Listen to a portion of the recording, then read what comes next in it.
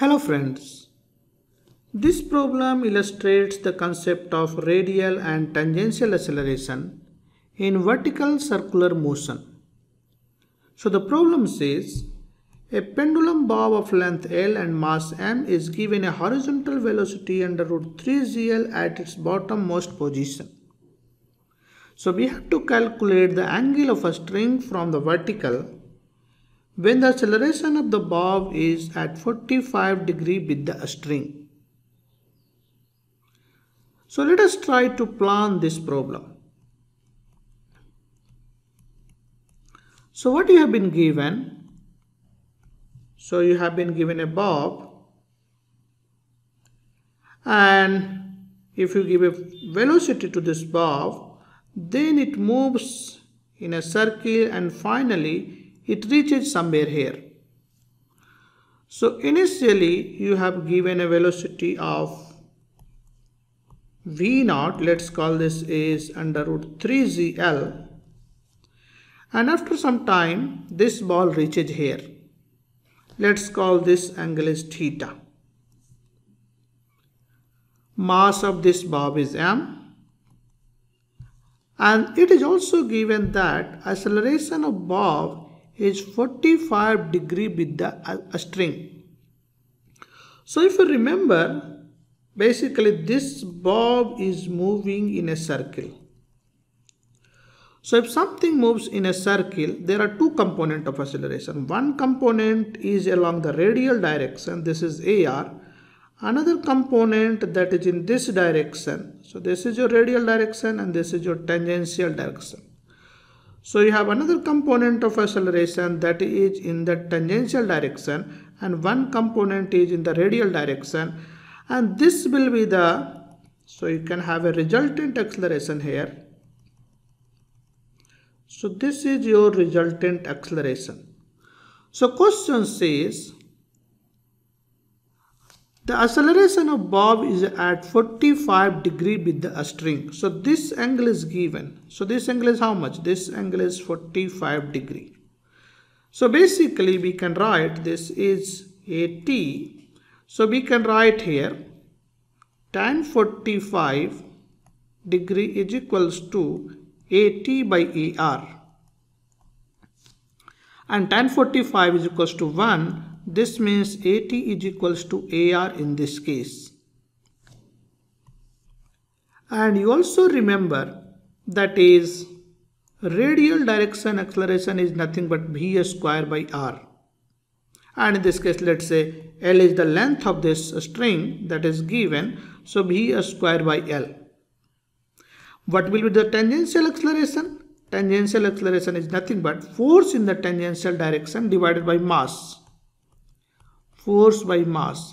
What is the force in the tangential direction? So if you see this bob, the force is acting on this edge in the downward direction is mg, and the component of this in this direction will be mg sine theta. Because this angle is theta, so this angle is also theta. So in this direction, this force will be mg sine theta. So the force is mg sine theta divided by m. So this is acceleration in the tangential direction is g sine theta. So now I have given enough hint for this problem. Let us use whatever we have here, and you can use energy conservation and solve for the theta. Okay, so let us solve this problem now. So what we have AT is equals to AR, as we said, this in this case radial and tangential direction is equal. So AR is equals to AT, and AR is nothing but v square by L, and AT is nothing but g sine theta. So from here I can write v square is equals to gl sine theta. But I don't know the v square. So what I will do is I will use energy conservation. So let us say this length will be how much? This total length is L. This length is given. This length is L. And this length will be nothing but L cos theta. So this length is L cos theta. So this length is how much? this length is L minus L cos theta. So this length is L minus L cos theta. So what is the gain in potential energy? So gain in potential energy is M times Z times H, and H in this case is nothing but, this is my H, and H is nothing but, so let's say mgh, which is equals to mg L minus L cos theta. So this is a gain in potential energy, and this is equals to loss in kinetic energy. So how much is the loss? What was the initial kinetic energy? Half m v naught square, that is the velocity at this point, minus half m v square, that is the velocity at this point is v. So we can write mgl 1 minus cos theta is equals to half m v naught square is simply 3gl minus half m v square. So m cancels out, and then from here you can write v square. V square is equals to, so this will be, you will have 3gl, so this term will be there, and then this will go this side, so this will be 2gl 1 minus cos theta. So this will be gl plus 2gl cos theta, 2gl cos theta, or we can write gl 1 plus 2 cos theta. So v square is this value, that is gl 1 this term, that is gl 1 plus 2 cos theta, but we have already calculated this v square, that is gl sin theta. This means these two terms has to be equal. So what we can do is we can write, so let's call this is equation 1 and this is equation 2. So if you equate equation 1 and 2, so this is gl sin theta is equals to gl 1 plus 2 cos theta. So from here you can write sin theta is equals to 1 plus 2 cos theta. Now how will you solve this? So sin theta is equals to 1 plus 2, and cos theta is nothing but root of 1 minus sin square theta. So let's take this side and square both sides. So we will have sin theta minus 1 whole square is equals to 4 into 1 minus sin square theta. So if you can further rewrite, so this will be sin square theta plus 1 minus 2 sin theta is equals to 4 minus 4 sin square theta. So you will have 4 sin square theta plus sin square theta. So this will become 5 sin square theta.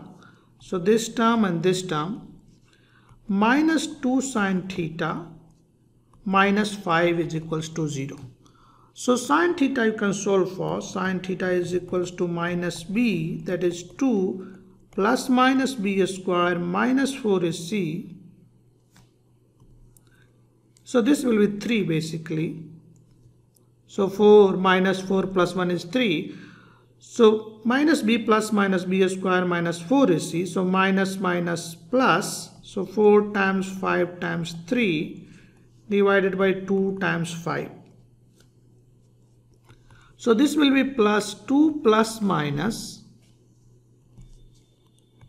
64 divided by 10.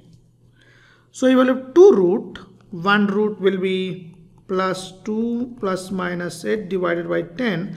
So the positive root will be 10 by 10 and the negative root will be minus 6 by 10. So theta negative is not possible because this has a physical meaning and we have taken the theta. So this is not a possible root. So this is only possible solution. So what we will have in this case, sin theta is equals to 1. This means theta is equals to pi by 2. So the bob will rise to the horizontal, that is an angle that is made from the vertical to the string, and this angle will be pi by 2. Now question for you. What will happen if I give a velocity that is less than under root 3gl? So initially it was given under a square root of 3gl. Now if I give a velocity, so what will happen to the bob if applied v0 is less than under root 3gl? And in the second situation, what will happen if the applied velocity is greater than 3gl? So let us discuss both these problems in the comment box, and I will see you in the next video. I hope you like this video. If you like, please share and subscribe to my channel, and I will post more video in the coming days. Thank you so much.